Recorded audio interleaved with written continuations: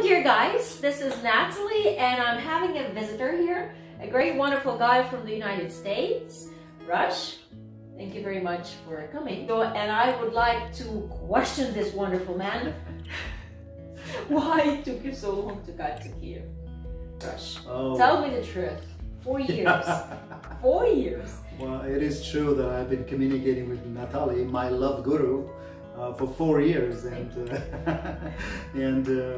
we just, you know, life got in, and a lot of people had a lot of things to say about Kiev, Ukraine. Oh my God, you're going to a Russia land, you know, all the negatives, but you know, I mustered up my courage and I said, this is important, so I'm heading out. So that's how I ended up here. So, and it was really, really a pleasant surprise. What a beautiful city this is. I recommend everybody come here. It's just gorgeous, gorgeous, gorgeous place. You know, the public transportation is absolutely phenomenal. The city is just beautiful, just like any other city in the world. People are going about their life, busy. It's just a vibrant, vibrant city.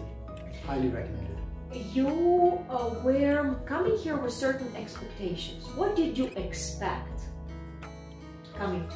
Well, my expectation was to meet beautiful Russian or Ukrainian ladies, and you suddenly have materialized it to me. I mean, I met through this my love guru. She introduced me some beautiful girls, Ukrainian girls. So yes, I went on a few dates and it was just phenomenal. People are just, the girls are just very cultured, highly educated, and of course, without saying, gorgeous. Thank you, really. Thank you very much, Rush. But you were worried to come here. What held you back from like leaving things behind and coming sooner to Ukraine? What were your concerns? What were your fears? Well, you know, my fear was, I think I communicated that to you also, because there was some political upheaval, war, and all those things were going on. So, and you know, so that kind of added to the fear. Oh my God, what's going to happen? This is a country in the middle of war. But God, I mean, it was a pleasant surprise. I came here. There's no sign of war, nothing. Like I said, people are just going about their lives. Just beautiful place, though. So I was absolutely wrong about my fear. Thank you. Yeah. Usually guys are worried about that. Yeah. But in terms of organizing the service process for you, we got very short notice. But how would you say, like general organization of things that you've experienced with the agency? Well, you know, I have to say that absolutely professional.